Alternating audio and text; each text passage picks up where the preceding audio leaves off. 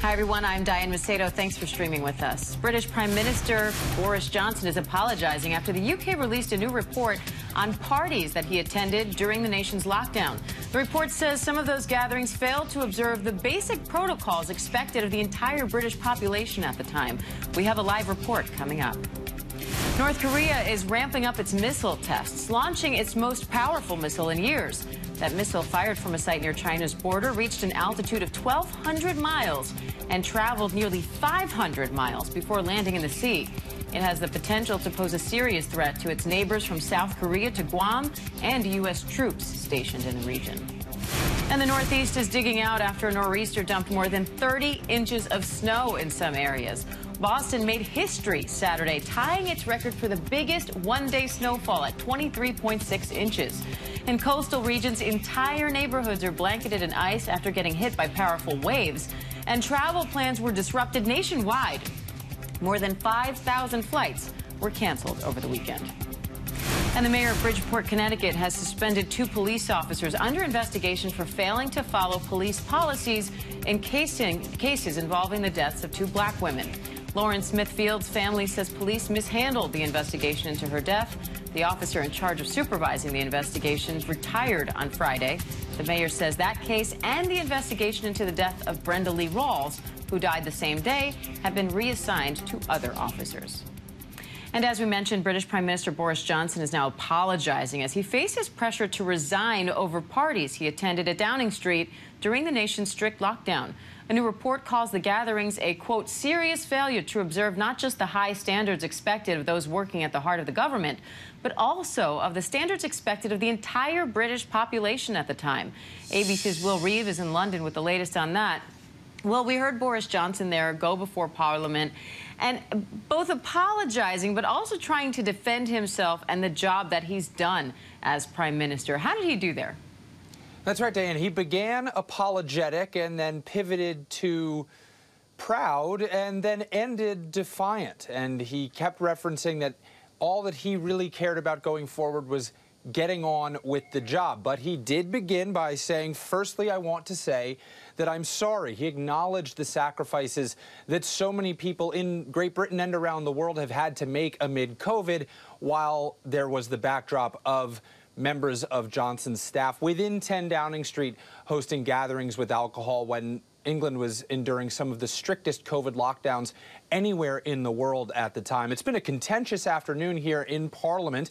Johnson defending himself against members of the opposition parties, including Theresa May. She resigned as Prime Minister. That led to Boris Johnson taking office 2.5 years ago. And when she stood up for questioning, she said that the Prime Minister either didn't understand the rules or didn't think that they applied to 10 Downing Street. And Johnson, every time he was questioned, just kept referring to that report from Sue Gray, saying that that contained the answers and that the Fuller police investigation that will be released soon would contain more. And he kept touting his record on jobs, on the response to COVID, even referencing that Britain stands with its NATO allies on the doorstep of Russia amid the Ukraine issue there. Very defiantly, very proudly defending his record and trying to pivot to move forward rather than focusing on what has happened over the past 20 months that included a lot of parties and behavior that the report found to be highly inappropriate. And so what are the chances that Johnson actually steps down or is removed from power at this point? Short answer, slim. A little more complex of an answer, here's what would need to happen. 54 members of Johnson's own Conservative Party would need to send a letter to the party chair, triggering a vote of no confidence when it hits that 54-member threshold. And then that vote would be held and would just need a simple majority for Johnson to have to resign or to be removed from power. But based on the way Johnson is positioning himself, the way he has been speaking in Parliament today, that looks very slim. He is holding on and keeps coming back to the idea of getting on with the job, which he, of course, and his party seem to want him to do, and opposition and many members of the British public seem opposed to. Diane? All right, Will Reeve in London for us. Thanks, Will. Meanwhile, the UN Security Council is meeting on the threat of a potential Russian invasion of Ukraine. U.S. Ambassador Linda Thomas-Greenfield says Russia intends to use the 100,000 troops currently on Ukraine's border, but that there is still a chance to find a diplomatic way out. The United States, along with our European allies and partners and other nations around the globe concerned by Russia's threat to Ukraine, have continued to do everything we can to resolve this crisis peacefully. In all of these talks, our messages have been clear and consistent. We seek the path of peace. We seek the path of dialogue. We do not want confrontation, but we will be decisive, swift, and united should Russia further invade Ukraine.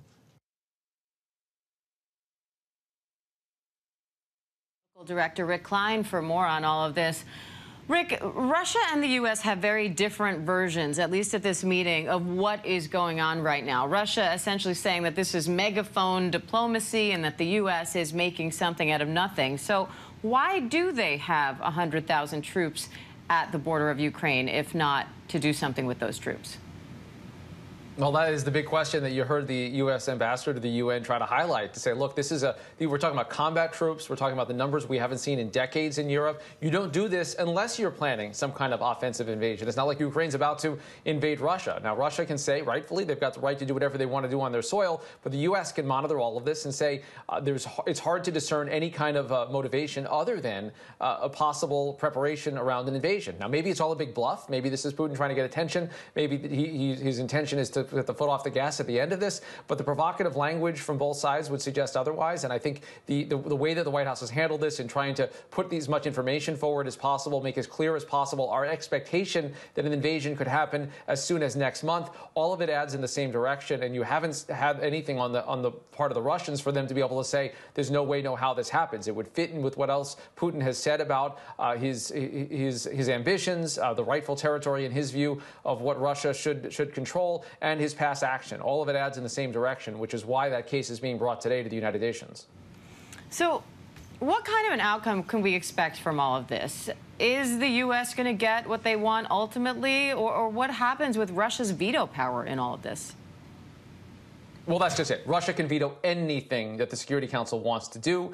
Therefore, there is no chance, no realistic scenario of anything substantial emerging from this. And in fact, the U.S. really isn't pursuing that. This is about highlighting diplomacy. This is about showing the world community and the Russians and its allies how united major powers are across the globe. There's nothing that is going to come out of the Security Council other than the pathway of future diplomacy that might strengthen the U.S. hand because of the allies we're working with. The full expectation is that anything substantial put forward would be vetoed by the Russians. And that's why I think you haven't even heard a lot of specificity put forward by the UN ambassador or President Biden, for that matter, in terms of what the United Nations can do. We all know that Russia holds that veto, and it's almost certainly would use it in any kind of scenario of concrete action. All right. Our political director, Rick Klein. Rick, thank you. And President Biden is facing some tough numbers in our latest ABC News Ipsos poll. 75% of Americans are negative about the state of the economy. Just 29% support sending U.S. ground troops to Europe to counter Russian aggression against Ukraine. Meanwhile, when it comes to the Supreme Court vacancy, more than 3 out of 4 question the president's pledge to consider only black women for the seat. Our senior White House correspondent Mary Bruce has the latest. With the president's first Supreme Court nomination looming, the political pressure is on. Biden has promised to name the first black woman to the court, but that latest polling shows more than 3/4 of Americans want the president to consider all possible nominees. Key Republican Senator Susan Collins says she would welcome a black woman on the court, but is critical of Biden's approach. The way that the president has handled this nomination has been clumsy at best. It adds to the further perception that the court is a political institution. The chair of the Senate Judiciary Committee coming to the president's defense. This is not the first time that a president has signaled what they're looking for in a nominee. They're all going to face the same close scrutiny. This is a lifetime appointment to the highest court in the land. ABC News has learned there are at least 14 black women under consideration, including Judge J. Michelle Childs of the U.S. District Court of South Carolina. The White House over the weekend confirming she's on the list when they postponed her confirmation hearing for another position. She has the backing of Biden's close ally, Congressman Jim Clyburn, and even Republican Lindsey Graham supports her. I can't think of a better person for President Biden to consider for the Supreme Court than Michelle Childs.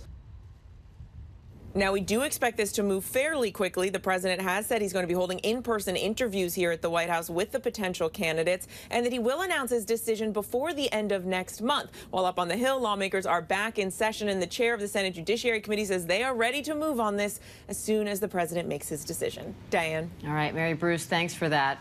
And a former teacher from Kansas is in a Virginia federal court today accused of leading an all-female ISIS brigade in Syria. Prosecutors say she plotted an attack on a college campus here in the U.S. Our Chief Justice correspondent Pierre Thomas is there following the case. Hi, Pierre. Diane, good morning. In a few hours, Allison Fluke Ekron is expected to make her first appearance at the courthouse behind me. The FBI says Fluke Ekron, who once led a modest life in Kansas homeschooling her children, became a radical leaving the U.S. for Syria, where she rose to the ranks of ISIS and became the leader of an all-female military unit. The FBI claims she dreamed of returning home and killing scores of Americans here in the U.S., allegedly plotting to blow up college students with a backpack full of explosives and to detonate a car bomb at a busy shopping mall.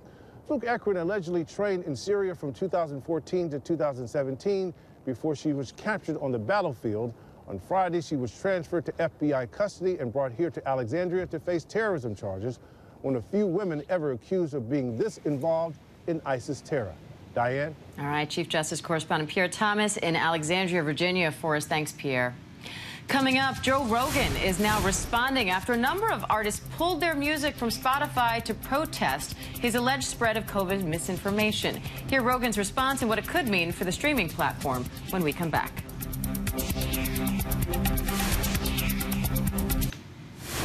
Welcome back. Joe Rogan is responding after a number of artists, including Neil Young and Joni Mitchell, pulled their music from Spotify. The artists say they're protesting the platform due to Rogan's Spotify podcast, saying he's spreading COVID misinformation. Chris Connolly has that story.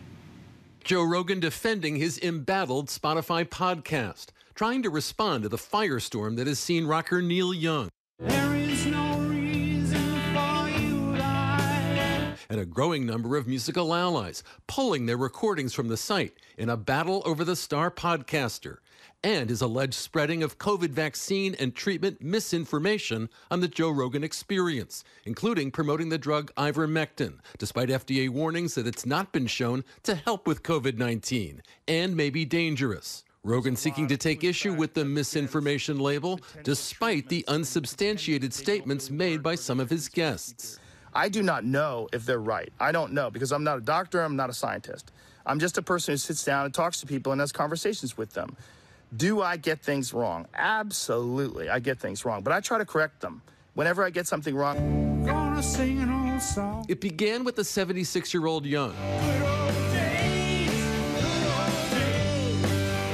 And Western good old days. Declaring on his website that Spotify could have Rogan or me, not both, because Spotify is spreading fake information about vaccines potentially causing death, echoing detailed objections made by 270 experts in an open letter to Spotify weeks ago. The dizzy dancing way that you feel. Kennedy Center honoree Joni Mitchell saying she'll pull her music from Spotify, saying irresponsible people are spreading lies that are costing people their lives.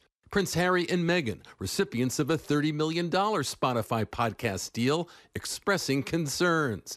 But you and I know what this world can. Guitarist Nils Lofgren of Bruce Springsteen's E Street Band, pulling some 27 years' worth of his solo work off the site. I think specifically a lot of times on Joe's show, they encourage the wrong thing, and it's disingenuous and dangerous at times. And we felt like we had no choice but to stand with Neil. I've been a miner for a heart of gold.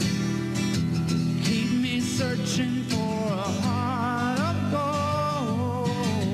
Spotify losing billions in market value last week, and the CEO saying the site will add a content advisory to COVID podcasts while directing listeners to a COVID-19 hub with facts and information on the virus. So we'll see about Joe Rogan. One more possibly relevant note, as young people growing up in Canada, both Joni Mitchell and Neil Young were stricken with polio before there was a vaccine. Life-changing moment for both of them. Diane? All right, Chris Connolly, thanks for that. And I want to bring in SiriusXM radio host and ABC News contributor Mike Muse for more on the impact of this whole controversy. Mike, Spotify took a steep loss in market value last week, which a lot of people are pointing to this, but lots of other stocks also took a huge dip last week. Rogan, as controversial as he may be, he is a huge draw. So how do you see this whole thing playing out? Well, first, Diane, it's so great to be in conversation with you again. Oh, welcome good back. to see you too, Mike. Thank you. Of course. As always, you ask such great questions. I think what's making this so interesting and why I'm fascinated is because, as you know, Diane, I love technology and I love focusing on AI, machine learning, and big data, and really getting into the tech policy aspect of this. And what we're seeing right now is I think listeners and viewers are understanding now that Spotify isn't necessarily like a music company. It's not a record label. It's not a Def Jam. It's not, you know, a Columbia or a Sony. It is a tech company. Spotify, Tidal, Apple Music, they're tech platforms. And what these tech platforms are now wrestling with, I believe actually for the first time, is what is the responsibility for the user and then what's the responsibility for the creator. In Spotify's statement, they say that it is our responsibility to create a space, but at the same time getting freedom of expression to our creators. And then that goes into the Constitution, you know, what allows for freedom of expression, freedom of speech, right? But when does freedom of expression and freedom of speech begin to infringe on others when it comes to a disinformation, and then does that become dangerous? And I think that is the crux of what we're happening here with Joe Rogan. Spotify is trying to protect the freedom of their creators like Joe Rogan and others, while at the same time making sure that they're able to keep their listeners with accurate information. It's no different than when Twitter began to put marks when individuals, elected officials, would spread disinformation, right? And so I think Spotify is going to have to start getting to that area more directly, more poignantly, and actually more quicker. But then also, too, you were seeing on the flip side, creators are making the conscious decision to pull. And I think this is just a new space that we're seeing for these music tech companies, and we're seeing it play out in real time. And because it's a tech company, it does tend toward a younger user. So I wonder, now that we're hearing from Prince Harry and Meghan, for example, who have a $30 million podcast deal with Spotify, now they're expressing some concerns. They kept the language there vague, but I wonder, does that move the needle at all? Absolutely. I mean, the fact that not only Neil Young, but you're seeing Joni Mitchell, you're seeing individuals from Bruce Springsteen's E Street Band. You're starting to see, you know, Prince Harry and Meghan Markle begin to consider possibly pulling their podcast. Now, if we see creators on the other side now start to pull their music and their podcast, that actually impacts Spotify's bottom line too as well. Because young consumers, the average age, I believe, of Joe Rogan's podcast is 24 years old. Young users are the ones who are typically using Spotify, and they're what you consider to be your sticky consumers. They keep coming back over and over and over again, and that's what drives Spotify's bottom line. Although not a music company, music does drive them in order to get users to the platform, in order to download these podcasts. So if more creators and artists begin to pull their music, but then that counters the powerful impact of Joe Rogan's 11 million viewers or listeners per episode. That counters that and makes it neutral. And then Spotify has to make a choice. Do they keep holding on to this podcaster, right? Or do they allow other creatives to pull their music and their podcast? But right now, I don't believe we see enough for Spotify to make that really critical decision of what to do. But if more influential individuals, artists, and podcasters make that decision, Spotify's going to have a tough decision to make, Joe Rogan or the creators. And the CEO of Spotify also came out addressing this and said the site will add a content advisory to all COVID podcasts. Rogan himself also said that he's going to do a better job of balancing things out, and after he has controversial people on, he will have other experts to counter whatever that person said. What do you think of that response? Is it enough? You know, I don't know. We would know if it's enough if we start seeing more content creators pull their site. At the end, streaming, it's all about the number of downloads per episode. And as Spotify being a bottom line that has to be beholden to their investors and has to get a return on their investment, they're looking at that 11 million downloads per episode. That is part of their advertising revenue. That is part of what allows them to make more deals with other content creators and multi-million-dollar deals. And that's a hard thing to let go. But I do believe that the CEO is on the right path in doing that. But we'll see if it's enough and how the consumers get involved. Our consumers right now across the country are really activists when you think about it. Like, they really want to know what a company's constitution is before they decide to support or if they decide to not to support anymore. So I think we'll know in the next coming weeks if that was enough. And you're going to start to see activist consumers coming out on both sides of this debate, Mike, that's for sure. Mike Muse, we always appreciate you. Thank you, friend. Thanks, Diane. See you soon. And coming up, Real Housewives star Erika Jayne is claiming victory in the embezzlement lawsuit she's facing. We have the latest on her legal battle and what's new on that after the break.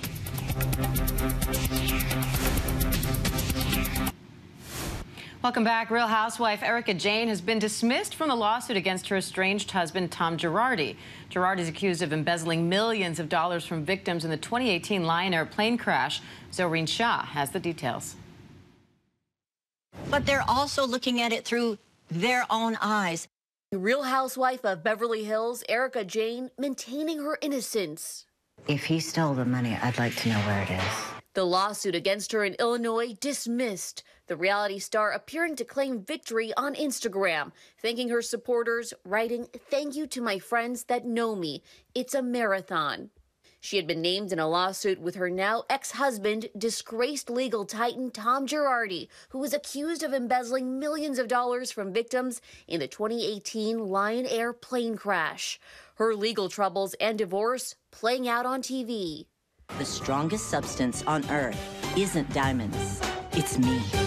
But when questioned, Erika saying she did nothing wrong and was in the dark when it came to their finances. I did nothing wrong, but I'm not going to answer that question. Even agreeing that the victims deserve the money. I'm in an almost impossible situation, and anyone that has been wronged, I want them to be made whole. Her lawyer saying in a statement, the truth is that Erika had no role in the Lion Air dealings, actions, or inaction as between the attorneys and their clients, and she never received any of the Lion Air client settlement funds.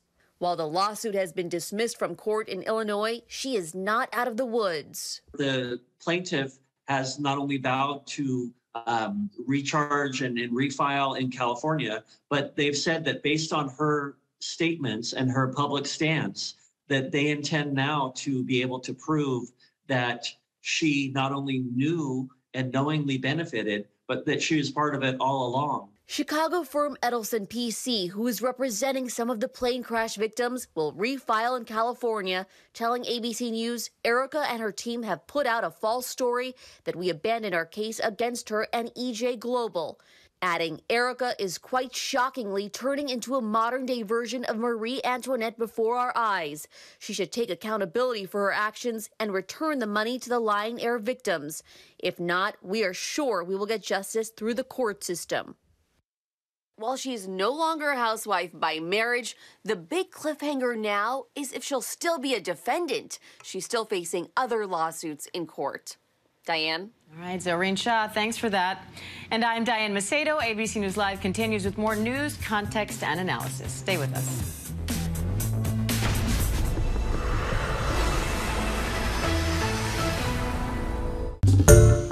Hi everyone, George Stephanopoulos here. Thanks for checking out the ABC News YouTube channel. If you'd like to get more videos, show highlights, and watch live event coverage, click on the right over here to subscribe to our channel, and don't forget to download the ABC News app for breaking news alerts. Thanks for watching.